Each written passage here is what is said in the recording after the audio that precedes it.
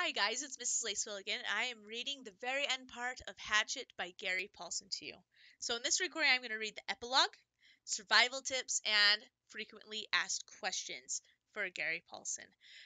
Last time in the book, Brian looked through all the things in survival pack, and he had lots of food, and he had soap, and he had fishing line, he had a rifle, and he had all these things. And the most important thing is there was an emergency transmitter that he turned on. So, as he was cooking his dinner, a plane flew over, landed in the lake, and saved him. So we're going to find out what happens next at the very end. So, epilogue. The pilot who landed so suddenly in the lake was a fur buyer mapping Cree trapping camps for future buying runs, drawn by Brian when he unwittingly turned on the emergency transmitter and left it going. The Cree move into the camps for fall and winter to trap, and the buyers fly from camp to camp on a regular route. When the pilot rescued Brian, he'd been alone on the L-shaped lake for 54 days. During that time, he'd lost 17% of his body weight.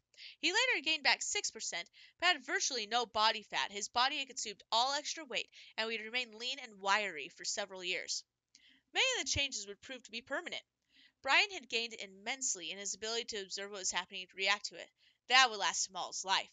He had become more thoughtful as well, and from that time on he would think slowly about something before speaking. Food, all food, even food he didn't like, never lost its wonder for him. For years after his rescue, he would find himself stopping in grocery stores just to stare at the aisles of food, marveling at the quantity and the variety. There were many questions in his mind about what he had seen and known, and he worked at research when he got back, identifying the game and berries. Gut cherries were termed choke cherries and made good jelly. The nut bushes where the fool birds hid were hazelnut bushes. The two kinds of rabbits were snowshoes and cottontails, and fool birds were called ruffed grouse, also called fool hens by trappers for their stupidity. The small food fish were bluegills, sunfish, and perch. The turtle legs were laid by a snapping turtle, as he had thought. The wolves were timber wolves, which were not known to attack or bother people, and the moose was a moose. There was also the dreams. He had many dreams about the lake after he was rescued. The Canadian government sent a team in to recover the body of the pilot, and they took reporters who naturally took pictures and film of the whole campsite, the shelter, all of it. For a brief time, the press made much of Brian, and he was interviewed for several networks, but the furor died within a few months. A writer showed up who wanted to do a book on the complete adventures, he called it, but he turned out to be a dreamer and all came to nothing but talk. Still, Brian was given copies of the pictures and the tape, and looking at them seemed to trigger the dreams. They were not nightmares. None of them were frightening, but he'd waken at times with them, just awaken and sit up and think of the lake, the forest, the fire at night, the night bird singing, the fish jumping. Sit in the dark alone and think of them. And it wasn't bad. It would never be bad for him. Predictions are, for the most part, ineffective, but it might be interesting to note that had Brian not been rescued when he was, had he been forced to go into hard fall, perhaps winter, it would have been very rough on him. When the lake froze, he would have lost the fish, and when the snow got deep, he would have had trouble moving at all. Game becomes seemingly plentiful in the fall. It's easier to see with the leaves off the brush, but in winter it gets scarce and sometimes simply non-existent as predators, fox, lynx, wolves, owls, weasels, fisher, marten, the northern coyote, sweep through areas and wipe things out. It's amazing what a single owl can do to a local population of ruffled grouse and rabbits in just a few months. After the initial surprise and happiness from his parents at his being alive, after a week it looked as if they might actually get back together. Things rapidly went back to normal. His father returned to the northern oil fields, where Brian eventually visited him, and his mother stayed in the city, worked at her career in real estate, and continued to see the man in the station wagon. Brian tried several times to tell his father, really came close once doing it, but in the end, never said a word about the man or what he knew. The secret. Okay, that's the end of the book. Now, before I read through the survival part and the frequently asked questions, um, you might want to know there actually are other books about Brian. So there's a book called Brian's Winter, which is basically an alternate ending to Hatchet. That's what would happen if Brian did have to survive throughout the winter. So Brian's Winter by Gary Paulsen is like an alternate ending to Hatchet. It's really good. If you like this book, go read it. There's also a second and a third book. One's called Brian's return, when Brian returns to the lake. I think that's the third one. And the second one, I believe, is called The River. And it's about Brian going on a camping trip down like this white water rapids. So if you really like this book, go look at the other books about Brian by Gary Paulsen.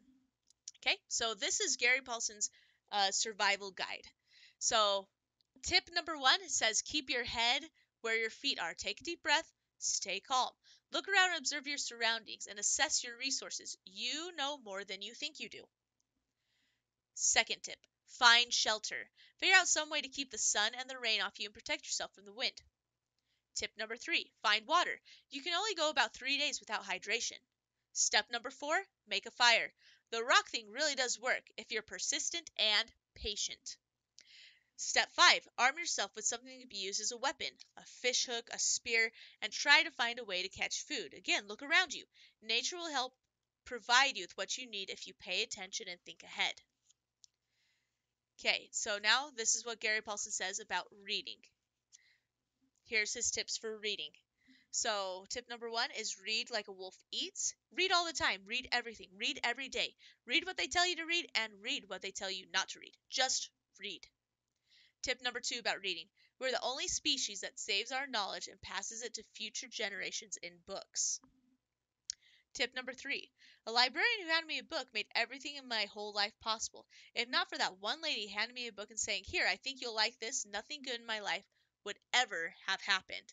So for him, reading really was a catalyst or a thing that made other things happen for him. Tip number 4. I have always read books more than once. First, because I'm such a terrible reader. I'd forget what I had read and have to go back every other page to remind myself. And now because I study how other writers put the words on the page. And then tip number 5 for reading.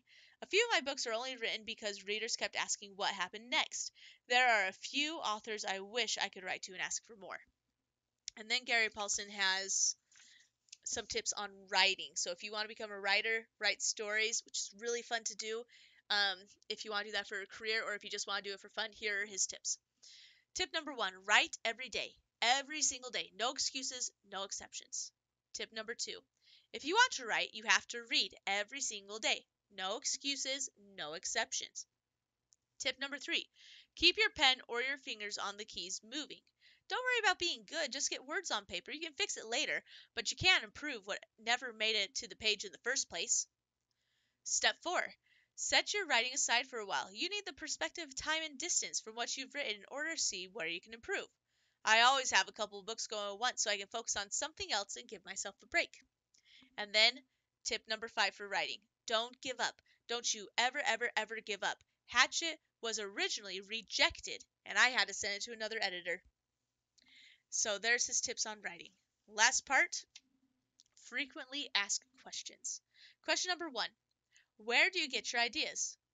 Personal inspection at 0 altitude. I write what I know and what I've seen and what I've studied. Question number 2. Was Brian a real person? And then Gary Paulsen says, I made him up. He is a part of me when I was a kid, and I used the loneliness of my childhood and the experience I had in the woods to help make Brian feel as real as I could. Number 3. How do you write so many books?